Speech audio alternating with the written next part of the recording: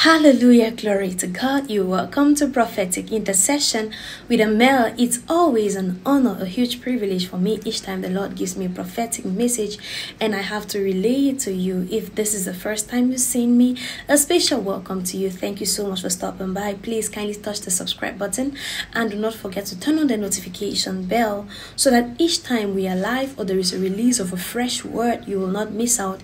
You never know when God wants to minister to you directly. Please take advantage of this opportunity and become a part of this community. God bless you. God bless you. God bless you.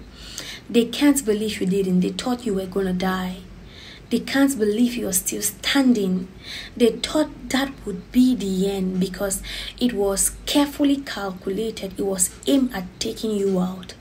There are people who hurt you, and it is not just a coincidence, or it doesn't just happen because they are looking out for themselves or because they are trying to get a better life for themselves, but they are trying to break you with their actions. They are strategically hoping to break you with their actions, and so they hope to see a specific reaction from you when that happens, but they forget to know that our strength does not come from us.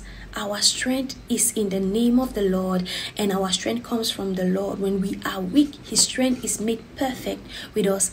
That person left you and thought that would be the end of your life, probably because they were a means of support to you, financial support. They were your only family and they gave you emotional stability, and they thought that leaving you is going to get you devastated, leaving you is going to kill you.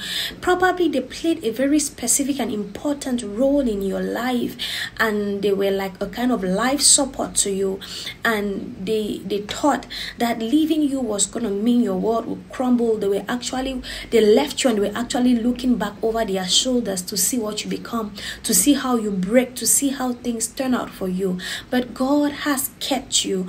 God has sustained you. There is really no one that should glory in our existence because our trust and our hope is in the name of the Lord.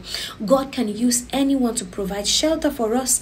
God can use anyone to provide feeding and to provide money, to provide comfort, to provide emotional support, but no one should glory in that because it is just the Lord using them.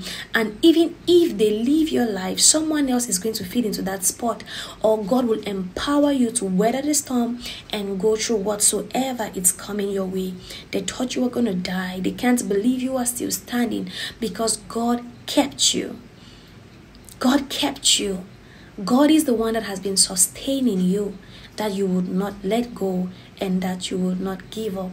Hallelujah. Did you receive this word with gladness? They should be mesmerized wherever they are. They should be in shock, asking themselves what went wrong. How is it that they are still standing?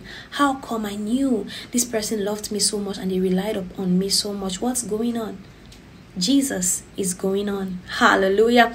Did you receive this word with gladness? May the Lord bless you, keep you, cause His face to shine upon you.